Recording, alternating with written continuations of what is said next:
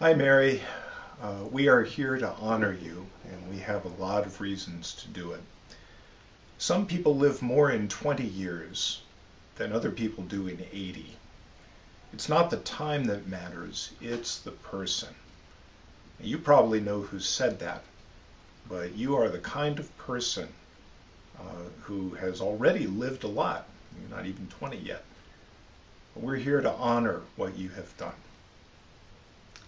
Well, Mary, I just want to say that you have been an absolute joy in our home since the time you were a baby. And I really mean that. You have just been a blessing in every way. When you were a very little girl, you accepted the Lord into your heart, and the fruit of that has been obvious throughout the years. I've seen you study the Bible and read the Bible.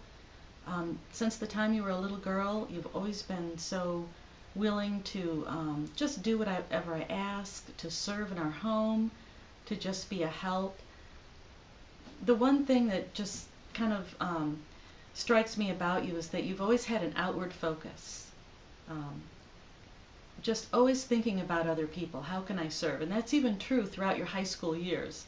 You know, whenever anybody needed some help with anything, or whenever there was an opportunity to serve, you signed up in a heartbeat.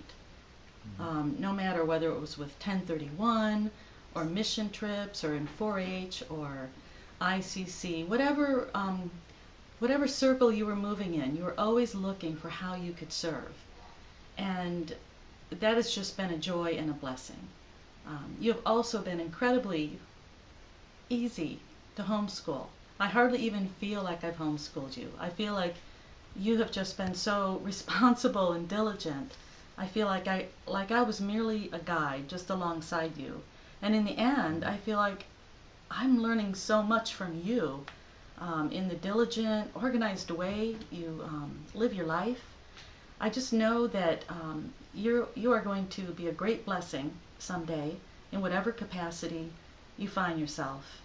And I'm just so happy for you as you approach going into your college years. I just know that wherever you are, that you're going to succeed because of your desire to serve the Lord, because of your outward focus, just your wanting to serve others. You just have a bright future ahead of you, and we just love you so much. Coming up in the fall, you're headed only 512 miles away, but it looks like it's going to be real good, and we are real proud that you're going to be able to head off to Hillsdale. Trust that'll be a really good and fruitful time there. Colossians 1, I think, sums up what we want to say.